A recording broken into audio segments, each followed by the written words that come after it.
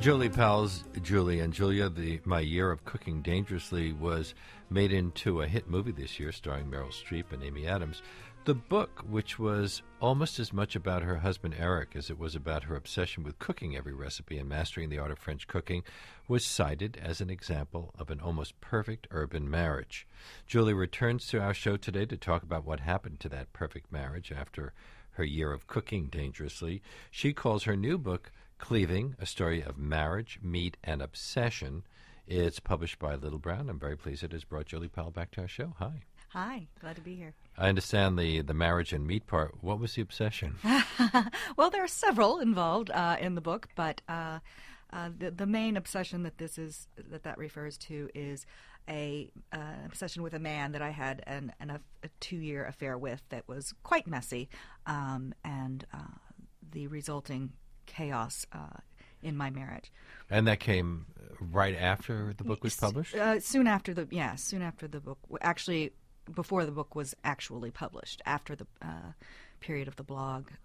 Were you feeling like you were in an uneasy place at that time? Yeah, I mean, I think the effects of Julie and Julia, the project, and then more importantly the book deal, my ability to quit my job as a government worker, and I was working as a writer. I was being hired.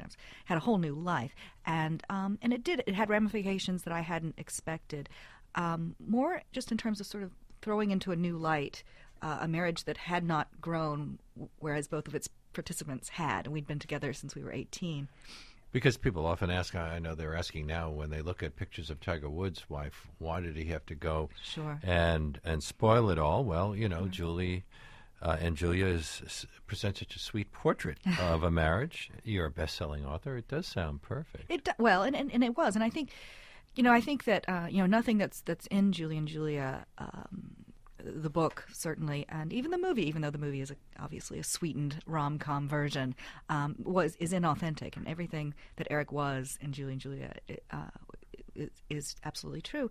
I think that Cleaving is in part about how even the strongest marriage can crumble when it isn't changing with the two participants. So I wouldn't say that infidelity is a great way to solve marital problems, but it did bring to light ways that we needed to look again at our relationship. And this man you call D throughout the book, is he very different from your husband, Eric? In almost every way, yes. Yes. Did you try to be discreet? I did. I tried. I was, but it was an inherently self-destructive act, and participating in this affair, there was some part of me that wanted to be found out, I think. How long before Eric did find out? Not terribly long. It was a couple of months before he discovered things. And how did he react?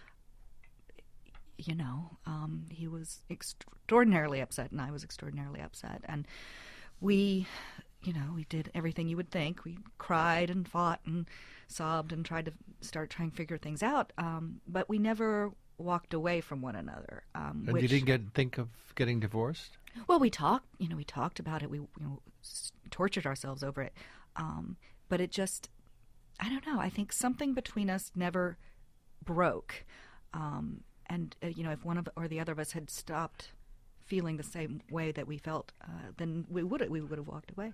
But often what happens is when you hit that kind of crisis, you have to make a decision. You give up the affair or you end the marriage. That's not what happened here. No, I handled things very messily. I spent a long period of time when I couldn't make that choice and didn't make that choice, and that was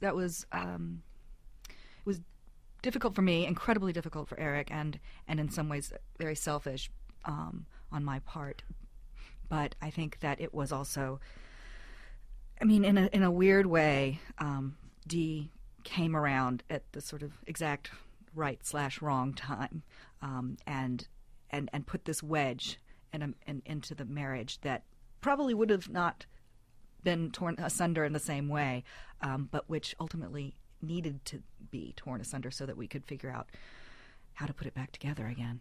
Well, the biggest crises in Julie and Julia is whether you can get the recipe cooked correctly I'm assuming Cleaving was a much more difficult book to write. Well, yes, I mean, absolutely. It's it's a much darker, more personal book, but it's also like the butchering that I do in the book. It was the writing as well was a sort of cathartic experience, and it was my way of sorting through what happened here. And as I was writing the book, I was still reeling from the events, and Eric and I were still trying to figure out what we were going to do. So it was very, very difficult, but it was also necessary. But you don't present yourself in a flattering way in this book. Not particularly, no.